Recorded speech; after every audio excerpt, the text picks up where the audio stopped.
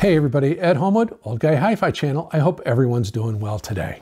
Today I'm going to do a review of the first generation Monitor Audio Silver 100 stand mount speakers. Now these have been out these are a few years old, and they're on loan to me from Kevin at Skylabs Vintage Audio in Des Moines, Iowa. Thank you so much, Kevin.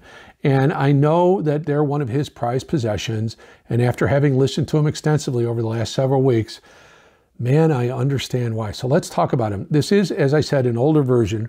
This model is still available in the Monitor Audio lineup, although I think now it's the Silver 100 7G. And looking at the specs on the manufacturer website, I didn't see a big difference. So maybe there's been some refinements, but I think sonically they should be very, very similar if you wanted to consider a new pair. And I think the street price on them is about $1,500 at Crutchfield. So manufacturer's frequency response on these is 40 hertz to 36,000. And believe me, I think in room, they do better than the 40 hertz. It's very rewarding bass. They are 88 dB sensitive, so they're not a hard load to drive. They're 8 ohms, so that makes it easy. And the manufacturer recommends an amplifier power from 40 watts to 120 watts. I ran them on everything from the vintage gear. Almost everything was around 100 watts, up to 250 watts on the Orchard Audio Amp, and no problem at all. They're a really unique speaker. It's an 8-inch stand mount and really well designed. And I think what's cool about these is the materials used. Now, cabinet is very solid, very well braced, beautiful finish. This is a matte white. I know they're available in a black and I think some wood grain as well. But what really makes it cool is the woofer material and the cone material used for the tweeter. Now, Monitor Audio uses this proprietary material called CCAM, and it stands for ceramic coated aluminum magnesium. And I believe it is a sandwich material. And then they also, in a proprietary pattern, put these dimples on the woofer, almost like a golf ball.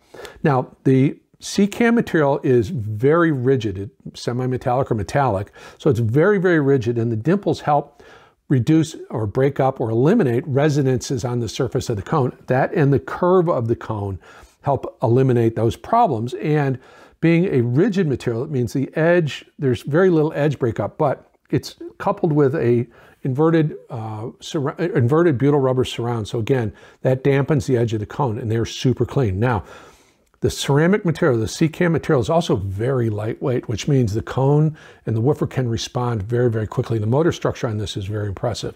So it's very fast. The bass is deep and articulate and very, very punchy and very, very quick.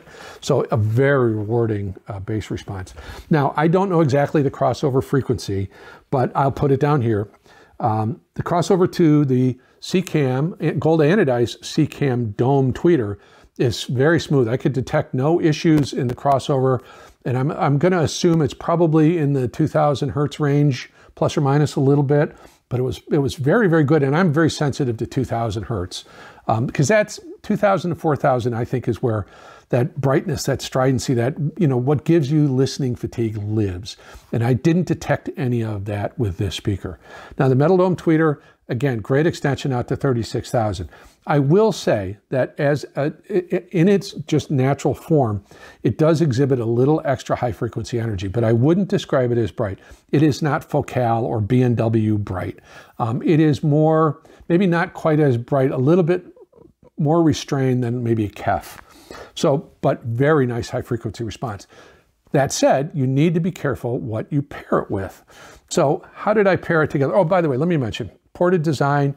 It uses this fluted port, which is proprietary, which Monitor Audio claims reduces chuffing and port noises and things like that. Very nice high quality binding posts. So let's get to how I use this, what I tested it with.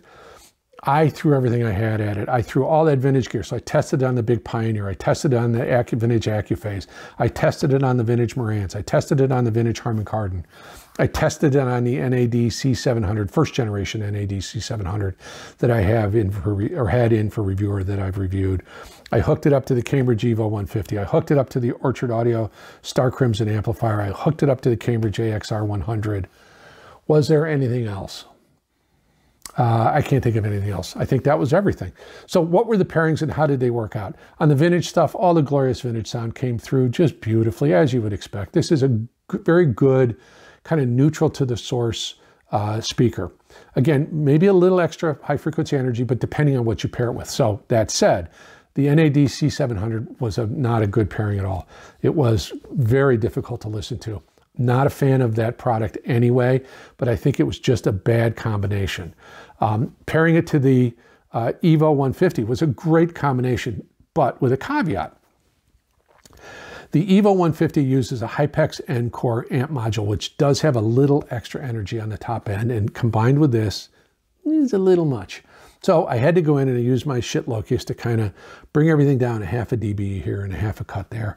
And I talk about that in my video about EQs and how I really like them. And if you liked that video, I would hope you would like this video and give me your subscription. That would be a big help. So doing a little tweak with the Loxjie, the Evo was great with this. It was very good, great image, great soundstage, great bass. Evo has a great sound to begin with. But again, with that caveat, just a little cut in the Loxjie, just, I mean, literally half a dB or a dB at the most. Magic. Then I hooked them up to the Orchard Audio Star Crimson Ultra DMC amp, and that is a 250 watt, fully differential balanced dual mono amplifier. And because of the dual mono, the channel separation on it is amazing. The noise floor is, I don't know that there's any noise in that amplifier. It's just so inky black there. And that was an amazing combination. And I think I mentioned in the review of the Orchard Audio piece that when I hooked these up, they vanished, they disappeared. The soundstage was bigger than my room. I could close my eyes, and the soundstage and the image was so amazing that while I knew where the speakers were, I couldn't have pointed to a spot in space where sound was coming from. It was just not a wall of sound, but just a big natural open soundstage. Laser focused center image, great definition around the particular instruments. They were placed properly in space. Fore and aft and up and down. It was just magic. These things do image, and they imaged great on everything that I listened to them on. But it was just, that Orchard Audio was amazing. I also have been listening to them on the AXR 100 from Cambridge Audio, and I'll be honest with you, the Orchard Audio at $4,000, that's not a great, it's not going to be a common pairing with a $1,500 street price speaker. What would be more common and more price appropriate would be something like the Cambridge AXR 100, or maybe the Cambridge AXA or AXA 81 Mark II, or CXA 81 Mark II, excuse me, which I have not reviewed, and maybe I can. But anyway, I think that would be a great pairing. But the AXR 100, that amplifier, it's my bestie. It was my daily driver for years. I still find myself listening to it all the time, and I've been diving in with ease on that. It's a Class AB amplifier, and it just has that Class AB warmth and sound and kind of the power and dynamics that Class D does a great job with that too, but there's just something about Class AB. For 50 years, I've been listening to Class AB. I connect with that sound really well, and I connect with the Class D stuff as well, but just great bass. And that AXR 100 is well known for digging deep and having a great bass response, having a fast attack. It's very dynamic. And with these speakers, they were perfect dance partners. Bass was great, mid-bass was great. Mid-range, the AXR 100 leans toward warm, which then tamed these down to my taste perfectly. And while the AXR has a really good extended and well-detailed treble, it is on the smooth side. So is it the last word in detail? No, but boy, it's satisfying. And image-wise, again, the AXR 100 is legendarily famous for having a gigantic image, and it was amazing with this. Is it the most detailed as far as placement in space of individual instruments? No, they're maybe slightly out of focus, but depth is good. Not the deepest in the world, but good depth, very good center image, and great width and height. Just beautiful. It was a great combination. I'd been listening to it for the last week or so, really almost all the time. And the nice thing about it was it let me get lost in the music. I was just digging into the library, going back in the archives, going into the algorithms and finding new stuff, going into the playlist you guys have sent me and discover all kinds of wonderful new stuff. It was just so joyous. I was able to take off my reviewer hat and not analyze and just sit and enjoy the music and tap my toe and bob my head. And that was a great combination. So heartily recommend that amp combination. I recommend that amp with a lot of price appropriate speakers. And I'll be doing a review on the AXR 100. You may have seen it before this, or you may see it after it. I'm sorry, I shoot reviews out of sequence, and I don't always know when they're gonna come up and be uploaded. So anyway, great combination, great speaker, Very recommended. I did find a bunch of them on eBay for sale. I also found the Bronze series, which people who've heard both have told me they have a very similar sonic signature.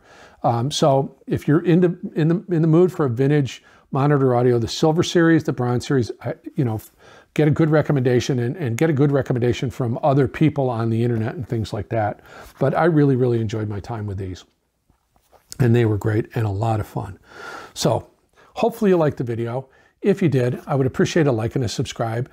Because you guys have given me some great subscriptions and my subscriber count is growing, there was a manufacturer that knows my channel, a gentleman by the name of Thomas Tan, who sent me one of his Galleon amplifiers to review.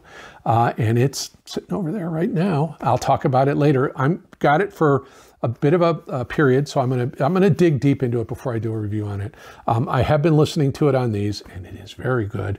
But again, it's because of you guys and the subscriptions that folks like Thomas see my channel, watch my channel, and feel that it's worthwhile to let me have product for review. So I'm so grateful for that, you guys.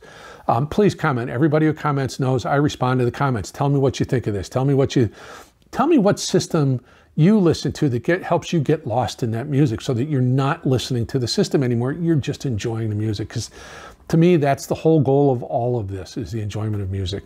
And thank you guys so much for sending me playlists. They're in the community post. Now, someone mentioned to me that they couldn't find the membership tab on my main YouTube page.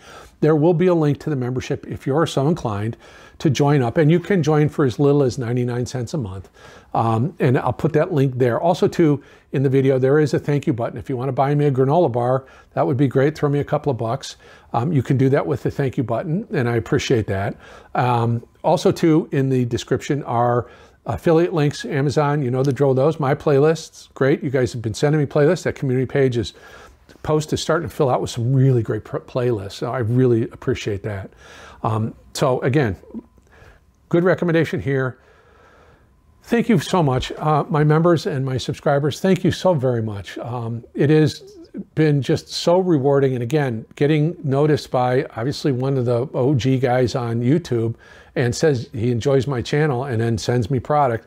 It's because of you guys subscribing. It really is. And I would appreciate more subscriptions if those of you who are watching aren't subscribed, and maybe I can get more cool stuff to review and hopefully have some fun with it. But I am so grateful and so humbled by kind of the community that we're building. It's rewarding beyond words. And thank you, thank you, thank you. I really am so grateful. Anyway, this is Ed Homewood, Old Guy Hi-Fi channel. It is now time for you to go listen to some music and get lost in the music and not the system, and then comment and tell me what that system was and how much you enjoyed it. Thank you so very much. I hope you have a wonderful day.